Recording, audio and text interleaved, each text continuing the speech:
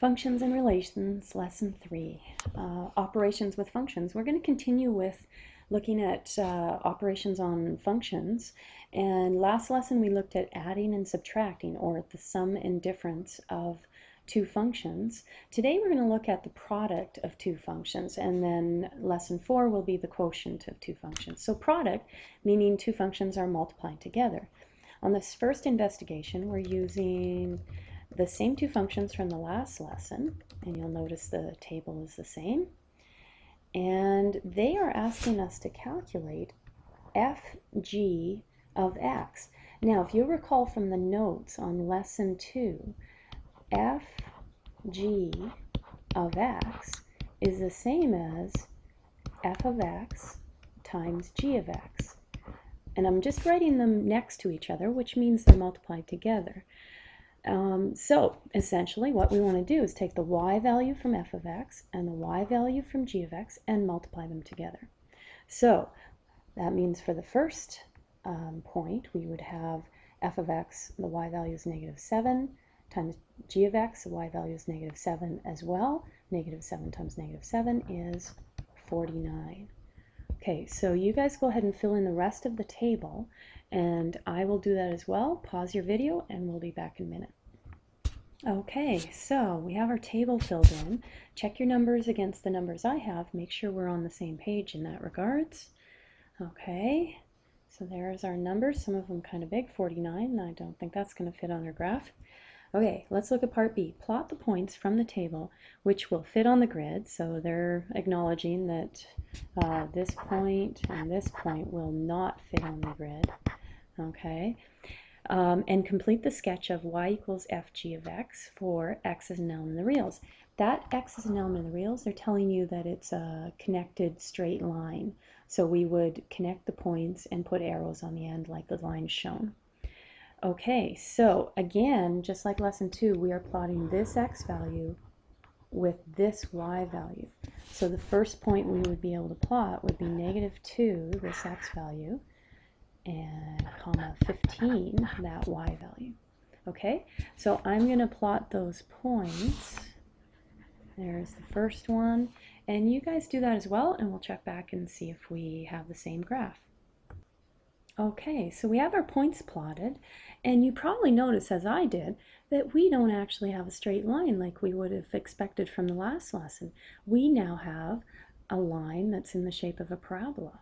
So draw the best fit line you can through those points. Hopefully you can do a little less wobbly like I did. And let's look at the next question. So the functions f and g above are f of x equals 2x plus 1. Okay, and g of x equals x minus 3. Write a simplified expression for the function fg of x. Okay, so again, recalling that fg of x is the same as f of x times g of x. That's really what we're going to be doing then. We're going to be going f of x, which is 2x plus 1, that gets substituted in for f of x. And I'm putting brackets around it because we need to multiply by g of x.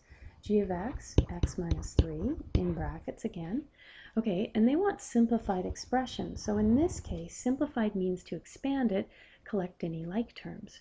Since we have a binomial times a binomial, we will be using distributive property or a FOIL. So we multiply the first terms together, the outside terms. Okay, so first, outside, inside terms, and then finally the last terms. Okay, collect any like terms. And there we go. There is our simplified expression. Okay, part D, use a graph calculator to graph the function fg of x from part C, and compare this graph with the graph from part B. Okay, so we are going to need our graphing calculators, and we're going to be putting this function here, 2x squared minus 5x minus 3, into our graphing calculators. So grab your calculator, I'll grab mine. Okay, so in y equals, we are going to put in 2x squared, I believe it was. Okay, so 2x squared minus 5x minus 3. Okay, and we're going to probably set our windows to zoom standard, number 6. And there we go, there's our graph. Okay, so, gee, does that look like our graph? It does. Our vertex is down here in quadrant 4. Our vertex over here is in quadrant 4 as well. It looks very similar to the graph that we have. Okay, interesting to note. Back to our page. Okay, so we're done part D. Let's see what's next. Determine the domain and range of the function. Okay, so we're probably going to need to figure out our vertex, this lowest point on a parabola. Now our sketch may or may not be accurate, so we're going to use our graph from our graphing calculator to do that and get that vertex. What can we say about the domain so far though? We can probably say, since it's a parabola, it goes forever left and right, that our domain will be x such that x would be an element of the real numbers, all real numbers. Okay, range y such that, now it's probably going to be y, okay, our parabola opens up, so that means y would be greater than or equal to some number we don't know, and then all real numbers because it's a continuous line. So we're going to go and take a look at our graphing calculator. Okay, so to find this vertex, it is the minimum point on this parabola. So we're going to go second, trace, and we want minimum, number 3. Okay, left bound means we need to be left of where we think this vertex is. We are left, we could be here as well. Okay, and then you hit enter. Right bound, we need to be right of where we think the vertex is. So we're going to cursor to the right, somewhere in there, hit enter. For guess, go ahead and hit enter. Okay, now for range, we're concerned with the lowest y value, and in this case it looks like it's negative 6.125 right there. So we are going to copy that in for our range. Y is greater than or equal to negative 6.125. And there we go. And then part F, calculate the value of f times g of 8 in 2 different ways. Okay, now we have actually found what f times g is. So if f times g of x is, move that up a little bit. If that is equal to, from part C above, 2x squared minus 5x minus 3, then if we want to figure out f times g of 8, we replace x with 8. So everywhere you see x in our function, we're going to scoop that out and put in an 8. Okay, off to the calculator, or you can simplify this in your head. 64 times 2, 128, minus 40, 88. Minus 3 is 85.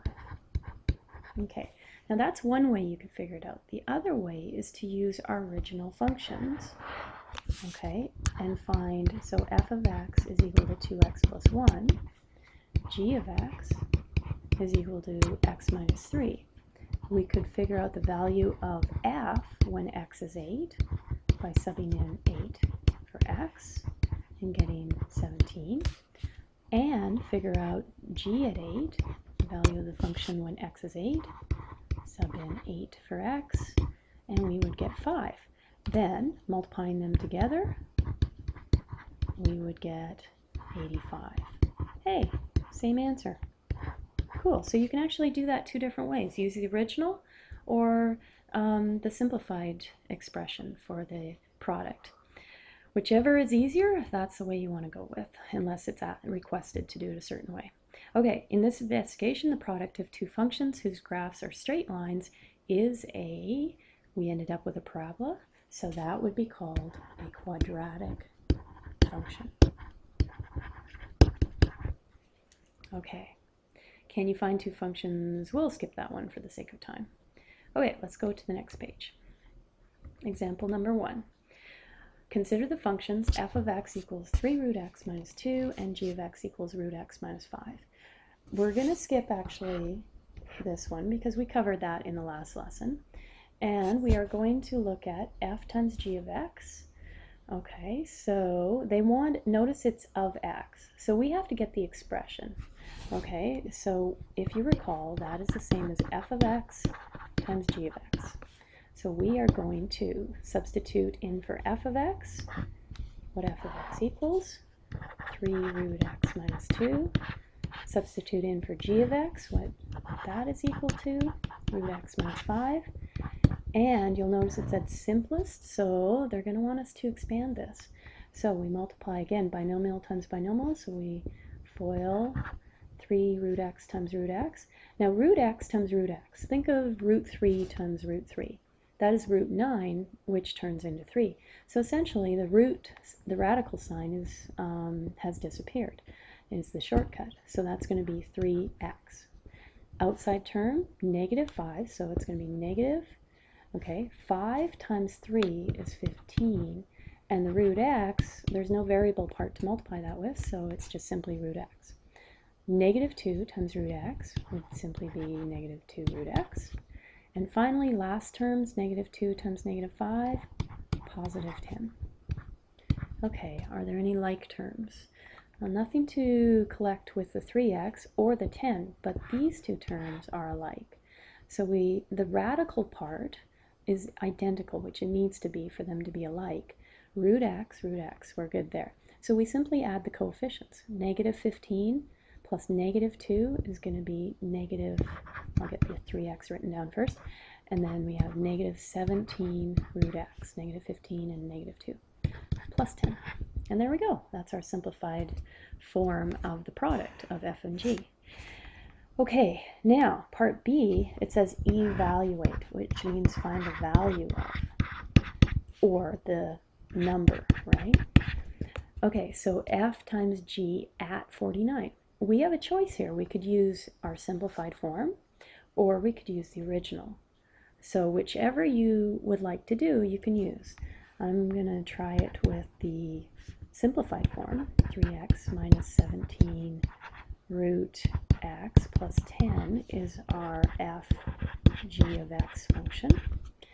And we're trying to find f of x times, we're trying to find f g at 49. So in for x goes 49.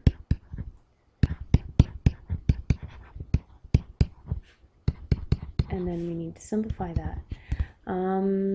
Let's see, 3 times 49, 120, 27, 147, minus 17.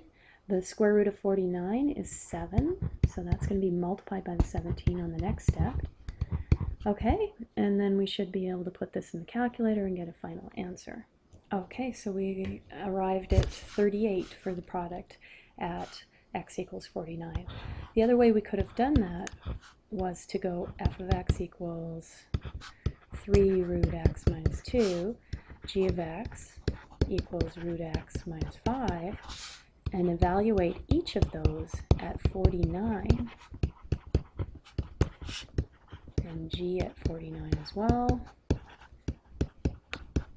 Okay, and we would get 3 times 7 is 21, minus 2 is 19, and over here 7 minus 5 is 2.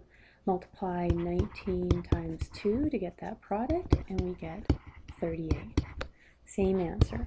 So you decide which one on those ones where you have to find the value of, which method is preferable. I am okay with either one. And that ends lesson 3. On to lesson 4.